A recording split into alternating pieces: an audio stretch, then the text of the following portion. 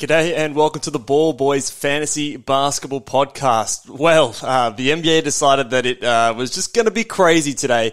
We've got an enormous trade with Kevin Durant being moved to the Phoenix Suns, as well as a lot of other deals to discuss. Let's go! Jordan open. Chicago with the lead. Bryant to Shaq.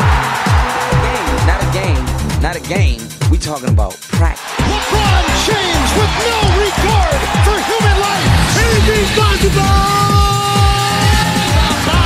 Back out to Allen. His three-pointer. Bang! Curry for three. Wow! Unbelievable. Making it rain in New York. We the North are now we the champions. Not the destination, it's the journey. Mamba out. G'day and welcome again to the Ball Boys Fantasy Basketball Podcast. I'm your host, Mitch Casey, and you can find me on Twitter at Ball Boys Fantasy.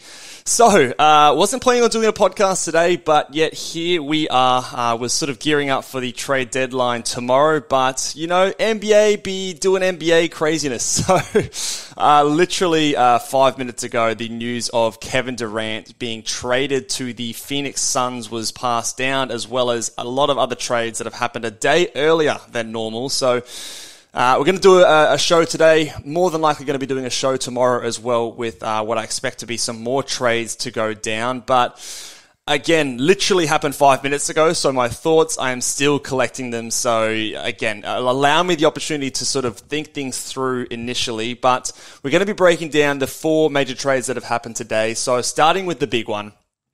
Kevin Durant has been traded to the Phoenix Suns. The Phoenix Suns are sending back, as I literally just look at the trades right now, they are sending back Mikal Bridges, Cam Johnson, and 4 unprotected first-round picks in 2023, 2025, 2027, and 2029.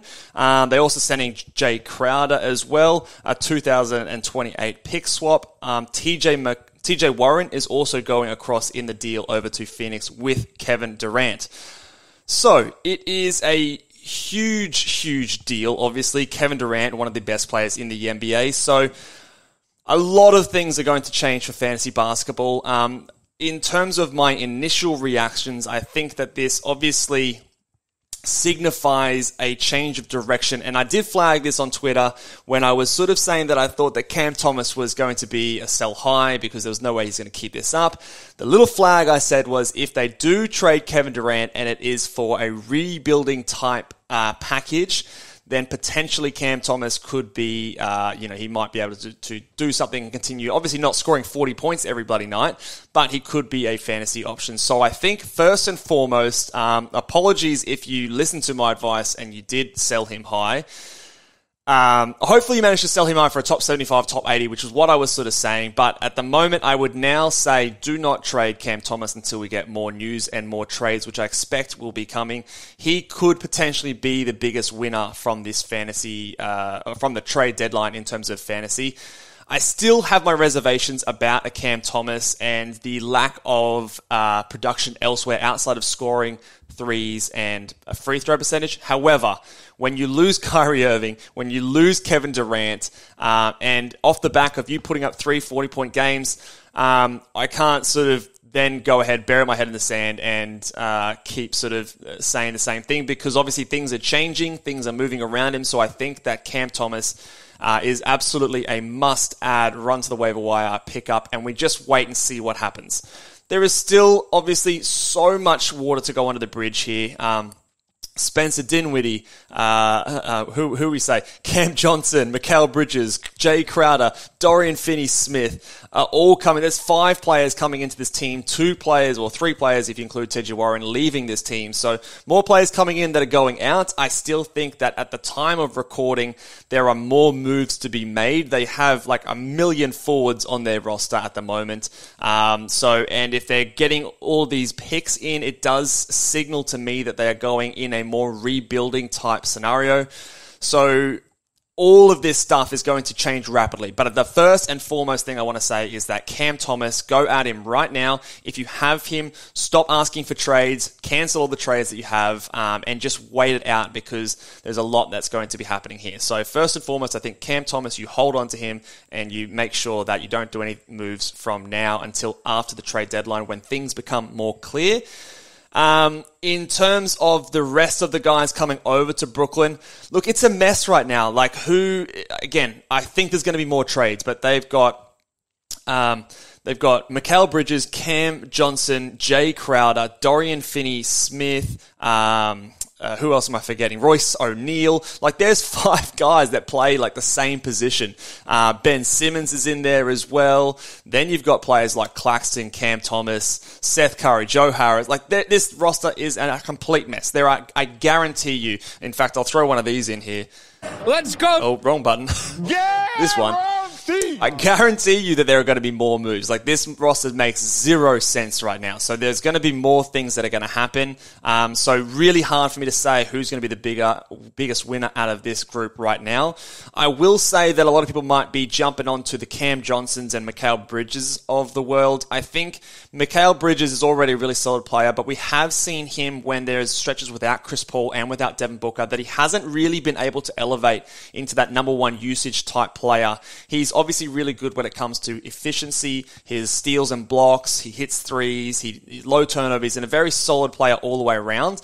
But I have my doubts about him really leveling up his counting stats and being that number 1 scorer without it severely hurting his efficiency. I don't think he's the kind of guy that can create for himself. He's an excellent starting level player that fits alongside your stars, but I don't see him as a guy that really is going to elevate in a sort of expanded usage role. So I think that it's early to say that he is going to be sort of the huge winner in this deal and really break out. He's going to be solid, and I kind of expect more of what we saw when we had Devin Booker and Chris Paul out on the Phoenix Suns, which did happen for a decent stretch of the year. So I think that he's going to be kind of just doing what he does. Cam Johnson, I think, is another player that you go and add right now. He might have been floating around on a few waiver wires. He was someone that was decent to start the year. I think he had a chance at being a top 100 guy. But, injury obviously held him back when he was out for a long time, came back, hasn't really lit the world on fire. He's had some decent games mixed in there with some poor games. I'm just pulling up his game log now and seeing, I just want to look and see how many rosters he's on according to Basketball Monster. Again, apologies for the franticness of this podcast. Really not prepared. I just jumped on here and I'm going to sort of vomit a lot of my thoughts onto the camera at the moment. So, I mean, he's 99% rostered according to Basketball Monster, but just double check that your league that he's not available. He was pretty disappointing these last couple of weeks. So, last 2 weeks he's 119th. So, still worthwhile having, and I think that there is a potential for that to improve and for him to get a better role. Assuming that he is not one of the guys that is then moved later on, I think I'd probably be starting him over your Dorian Finney-Smiths and, your Royce O'Neals and those sort of types. I think both the boys coming from Phoenix are better than those guys. But again, 5 players coming in to replace 2. There's lots of stuff that has to happen.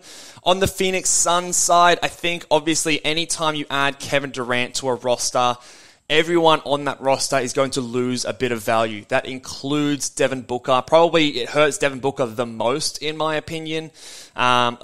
I wonder what happens with a player like DeAndre Ayton. Again, not super reliant on heavy scoring, but he's not the center that gives you a lot of block shots and steals, assists, and he's, decent rebounder, but his points also affects his field goal percentage, so I think that he's a bit of a loser as well. Chris Paul obviously will lose a bit of value also just for the nature of, he's probably not averaging very many points right now, but Kevin Durant can handle the ball and play make a little bit as well. So I think that all basically the Suns left on the roster lose a bit of value.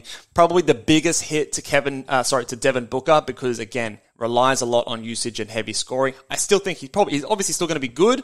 And I think Kevin Durant going from Brooklyn, look, he was playing alongside Curry for most of the season, so I think moving over, playing next to Devin Booker, I think you're going to get the Kevin Durant that you've gotten all season. I think he's pretty much going to be doing what he does. he is the guy that everyone else has to adjust to. He is not adjusting to this team. It's Kevin frickin' Durant. So I think he will be fine in terms of that move there. I'm just going to check my Twitter right now, make sure there hasn't been any other updates on this trade that I've been talking about. No, I can't see anything else on here. My Twitter is going crazy right now. So I think from that point of view, I think that, it's just, there's not a whole lot of things you can do in terms of adds and drops. You've got Kevin Durant coming in and replacing a Mikal Bridges. Their starting lineup, if I have a think about it right now, again, sorry for the scattered nature of my thoughts right now. The Phoenix Suns, they'd obviously start Chris Paul, Devin Booker, Kevin Durant, and DeAndre Ayton. Who would be their fourth starter? Let me just have a think about that. Would it be someone? Again, sorry guys. Let's go to their depth chart. In any case, I don't think it's going to be someone who's going to come in and light the world on fire. So I think that off the top of my head, I can't think of anyone who presents themselves as a must-add for the Phoenix Suns side of things. Really, it is the Cam Johnson and the Cams. We've got to add the Cams. Cam Johnson and Cam Thomas, I think, are probably the must-add players and must-hold-on-to players until we get some more news. Again, like I said several times already, there's going to be a lot of water still under the bridge to go for this team. So who would it be? Maybe it's a Torrey Craig, or maybe it is TJ Warren who comes over in the deal as well. Again, even if TJ Warren is starting, I don't really think he's going to be a huge guy that's going to get a lot of value. Booker, Paul, Durant, Ayton, they're going to take up a lot of shots. And when you're a player like Warren, you don't give yourself much else outside of scoring. I don't think he's necessarily a guy who's a must-add player.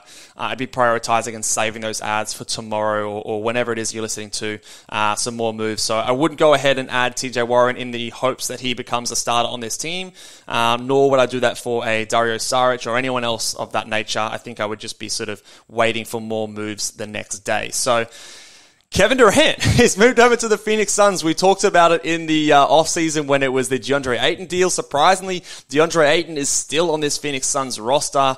I would have thought that a move might have included a DeAndre Ayton in this kind of scenario, but alas, it's sort of not happening. I think Brooklyn. The good news here, I think, the fact that DeAndre Ayton wasn't included. I think that Nicholas Claxton, of all the players, maybe aside from Cam Thomas, all the players on the Brooklyn Nets roster, I think Nicholas Claxton is the safest in terms of his value. Haven't got any really big guys coming over in the deal yet. Again, could still change, but I think from what we've seen of Nicholas Claxton so far this year, he's young, he's an incredible defender. He could end up being a huge winner with an increased offensive role and an improvement. So his field goal percentage might mean more. So he again might be another big winner. Again, collecting my thoughts here. So I think of the winners, a lot on the Brooklyn Nets side of things, Cam Thomas, Cam Johnson, and probably a Nicholas Claxton at this point. Let's talk about the other trade. So again, wrapping my thoughts around all this sort of stuff. The other trade that happened was a Jakob Poeltl being traded to the Toronto Raptors. We've talked about Jakob Poeltl being traded, basically all season. It's finally happened. I think that of the teams that he could have gone to, the Raptors is a decent landing point. I still expect him to be a starter. Very interested to see what they do with players like Gary Trent, Fred VanVleet, and OG Anunoby, who are still in trade talks. Right now, obviously, you've got 6 guys that you could potentially be starting on this team. Fred VanVleet, Gary Trent, OG Anunoby, Scotty Barnes, Pascal Siakam, and Jakob Poeltl. My gut tells me that they'll put Gary Trent, if say that the roster stays the way that it is, Gary Trent will come off the bench and they'll start an OG at the 2, a Scotty Barnes at the 3, and a Pascal Siakam at the 4 with a Poeltl at the 5. They could bring Poeltl off the bench, but I think that they've already shown previously that Gary Trent Jr. is a guy that don't mind bringing off the bench. He is also one of their very few guards, so if you start all the guards there, you've got no real room to flex to add flexibility in terms of those first subs. You could turn into a big ball later on, but I think more than likely they're going to start Jakob Poeltl at center. I think this kills the value of Precious Achua. Basically, he was kind of the guy getting the benefit while OG Anunoby had been out. I think this kind of kills his value, so he is trending towards a drop. So if you need to make a move to grab someone else, and Precious is one of your worst players, cut him. I'm okay with that, and swoop on some of these other guys. Again, still a lot of water under the bridge to go with these guys. Again, their roster, it's so big, heavy, and if they're going to trade Gary Trent and Fred VanVleet, who knows what's going to come back? Probably some more centers and forwards. I don't know. But I think that Jakob Poeltl should be okay for now. Hopefully, he's only been averaging 26 minutes so far this season. He should be able to get that in Toronto. Maybe he could even get more under Nick Nurse and go crazy, and this could really blow him up. Hard to tell with how they're going to ride the rotation, but I think he should still be okay. This does maybe hurt a Pascal Siakam a little bit if they're going to play a bit more of a traditional center and less of him at center, but I think he'll be okay. He's good enough in a lot of other areas that he'll be fine. But again, we are still waiting on what they are doing with the guys like Gary Trent, Fred VanVleet, OG Anunoby, who have been in a lot of rumors.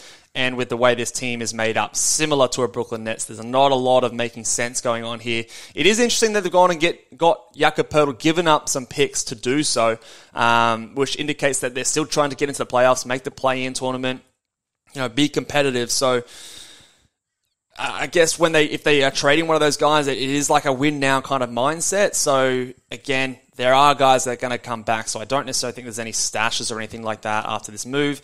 On the Spurs side of things, I think that Zach Collins is the winner here, and again, he would be a guy that I would go out and add. I'm not 100% certain that he's going to blow the world away with his stats. They did bring in Kem Birch. I don't really think he's going to play much for this team. In fact, I don't know if he'll play at all. But so I think Zach Collins is the winner. Charles Bassey is a flyer in a deep league. You could try it. I don't think I'd bother just yet in a 14 or a 12 team league, but in a 16 or deeper, I think that Bassey could be a flyer. But this team is going to be really bad and experiment a lot down the stretch of the season. So Bassey could be one of those junk time, crazy sort of part of the NBA winners here. Zach Collins, I think, is from now until after the All-Star break, is going to be the guy that gets the crack at it, and he can put up decent stats. I just don't know if I see the really high upside, and I do expect a lot of ups and downs when it comes to this San Antonio roster, and who knows. I think they might be done after this. They don't have a lot of other really valuable pieces to move as of yet, so this might be sort of how it settles out. Jeremy Sohan is going to be given the keys absolutely to this team. Keldon Johnson is going to keep hoisting up every shot under the sun, but that's kind of not really much of a change. So for me, not a whole lot different, but Zach Collins I would go and add and just sort of see how it goes. I'd probably be prioritizing, maybe a Cam Johnson and a Cam Thomas over him, but Zach Collins would probably come in third there. And then I did tweet out about this, so we'll go through it maybe a little bit briefer. The 3-team trade that happened earlier today. So we find that, again, what was the trade that happened? I'll read out my thoughts here, and that'll get me in the right frame of mind. What do we say here? So I think... So yeah, I think the biggest ad here is a Colin Sexton. If I'm prioritizing the ads again here, it probably would be Cam Thomas. It might then be a Cam Johnson, Colin Sexton, and then a Zach Collins. Lots of Collins and Cams in the ads today. So I think, again, a lot of them do different things. So I think Sexton, Johnson, and Thomas. Sexton. Far out, too many Thomases and Cams. Cam Johnson, Colin Sexton, and Zach Collins are all very close to me, so it depends, I guess, what you need. I think that Cam Johnson is probably just a more efficient version of a Colin Sexton. If you want maybe just that pure point-scoring ability, you don't really care about low rebounds, poor efficiency, low steals and blocks and all those sort of things, then Sexton will probably get a decent go at the usage, so he's going to win out there. Zach Collins is going to give you those boards, blocks, decent enough. He's not going to hurt you from the free throw line or the field. He might give you a trickle of threes here and there, decent enough rebounds. So he's kind of a nice sort of big man build that won't hurt you anywhere. And then obviously Cam Thomas might be that upside play, and if he gets all the usage in the world like he has the last 3 games, huge input in terms of points, threes, and free throw percentage, with a little bit of assists here and there if they've taken all the playmakers off this team. So in terms of the other guys we touched on, I think losing D'Angelo Russell helps a player like Anthony Edwards. He's probably going to take more of that playmaking opportunity. I did think about someone like Noel. I think that he is someone who could potentially see a bump in points, but I don't know if it's going to be enough to make him 12-team relevant. But he is someone that maybe in deeper leagues you have a crack at and see how it goes. I also see some maybe minor benefits to someone like a Jaden McDaniels and a Karl Anthony Towns when he does return, just by the nature of the usage of a D'Angelo Russell leaving. We know that McDaniels always suffered. He's, one steal, 1 block, 1 3 kind of a guy, never really got the usage, so he could really take a little bit of it, even if it's just a touch, and just, again, make himself more of a must-add, must-roster player. On the other side of things, when you get someone like, who's coming over? So D'Angelo Russell comes over to the Lakers. Anytime you add a playmaker onto a team with LeBron, I think it's probably a net loss. He is the guy that dominates the ball there. So D'Angelo Russell, I expect to see his assists now drop a little bit on this team. The scoring and threes might be able to maintain because they do need his scoring and floor spacing ability, but I think it's those assists that really does drop his value. And I think that Vanderbilt coming over, I'm not sure whether or not he's going to start or Rui Hachimura is going to start.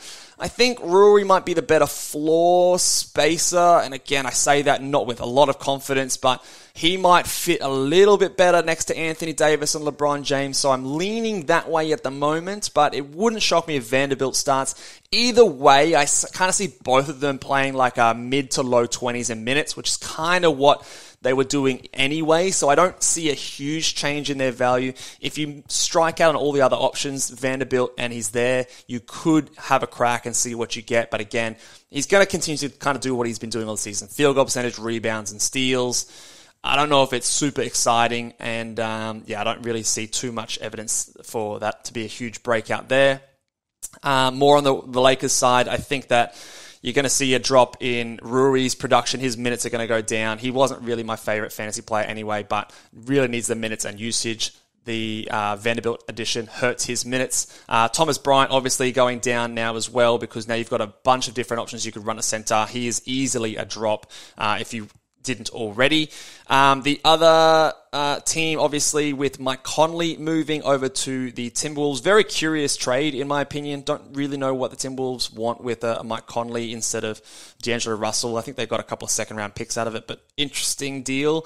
I think he's kind of going to do more of the same. It's not a bad, actually, outcome for his value, because he's still likely going to be the starter there, playing kind of that floor general role, nothing very exciting. So he's, I think, going to continue kind of to be a back end sort of a player with decent enough assists. So I think that that's fine there. And Russell Westbrook obviously being traded to the Utah Jazz. I initially thought, I wonder if the Jazz are going to play him much, and now I think that the reports are coming out that he's probably going to be bought out. There are some reports to say that Chicago Bulls might be interested in acquiring him in free agency if he is bought out. I don't know how I feel about that. I'm getting a lot of pushback about people saying that I'm a Russell Westbrook hater. Look, I don't enjoy the style of play that he has, and for fantasy, it's very difficult to build a team around him or cater for his weaknesses. So, look, maybe I am a hater. I try to just do the best I can in communicating my thoughts to you, but I think that there's a very real possibility that Russell Westbrook is potentially out of the league, or potentially just someone that we see as a backup, or a guy that, I don't know. I really don't know how to view Russell Westbrook. I think there's not enough upside for me to hear if he is on your waiver wire to go and grab him. He's sort of the bottom of the pile in terms of those ads. If you have him already on your roster, maybe you just wait and see. And if there is a swing over to Chicago and they're delusional about trying to push into the playoffs and they want to give him minutes and give him usage, and he junks his way to decent stats in terms of points, rebounds, assists, and you're punting free throws and turnovers, or you're punting both percentages or whatever like that, that's fine. Points leagues, yep, cool, hold on to him and just wait and see what happens. But there's a real risk that I think Russell Westbrook's value is completely kaput. So just wanted to get my thoughts out there with that one. But again, I know a lot of you are big fans of Russell Westbrook, and I loved him earlier in his career, and he's a very exciting player. But just strictly from a fantasy basketball point of view, I am preparing myself for his value to be pretty much in the toilet pretty soon, but we will see. And in the last trade, which was a minor trade considering all the other deals, Cam Reddish, and I think, was it a first round pick or a second round, or at least a pick being moved over to Portland in exchange for Josh Hart. I think that this is a dint in Josh Hart's value. I personally see a timeshare of sorts between he, Quickly, and Grimes. Some people are saying that maybe they're going to move a Randall over to center and he's going to play big. I think that would be disastrous for their defense. When you've got Randall as your center, Brunson as your starting point guard, that's a really, really poor defensive lineup. It might happen. I'm not ruling it out, but I think for all three of those guys, Quickly, Grimes, and Hart, it's a slight hit to their value. Just because I think the minutes are going to be a bit more of a crunch. A guy like Reddish, who wasn't playing at all, if they are, and they gave up a pick to get Josh Hart in there, that means that he's definitely going to be part of their rotation, and any addition to something that wasn't there before is going to hurt those guys, in my opinion. So I think that they're the guys that are going to lose out the most. I don't know if I would say I'd drop them straight away, but a player like Grimes, I would be, if there's some of those must-add players on there that we spoke about before available, and he is your worst player, I think by all means you can go ahead and cut him and make a move. Yeah, I think that will cover us today, guys. Sorry about the rambling of this podcast. It's, again, wrapping my brain around it. Stay tuned to more things on Twitter. Again, Ball Boys Fantasy on Twitter. I'm going to be tweeting out my initial thoughts on there as fast as I can. The trade deadline is at like 4 a.m. for me tomorrow, so I might miss those first couple of early ones, but I will be up very early. I'm getting up at 4:30 in the morning or whatever the case may be, to have a look and sort of get my thoughts out on Twitter. I will have a post-trade deadline show later on that night after I finish work, and I will get that out as quickly as I can. But wanted to get this podcast out to you guys, so you can make your moves now, and yeah, all the best, guys. So let me know if you have any further questions in the comments, and who do you think, if you think I've left anyone off, chances are I probably have, because I've had 5 minutes of preparation for this podcast. But let me know if you have any questions down in below. Give this video a big thumbs up if you appreciate the speediness of this podcast coming out, and I'll catch you guys next time. Bye.